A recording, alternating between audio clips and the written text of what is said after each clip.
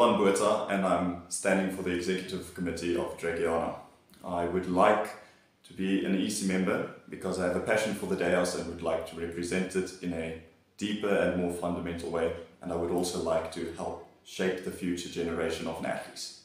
I think I would be a good EC member because I am a hardworking individual, and once committed to a task I make sure I finish it on time.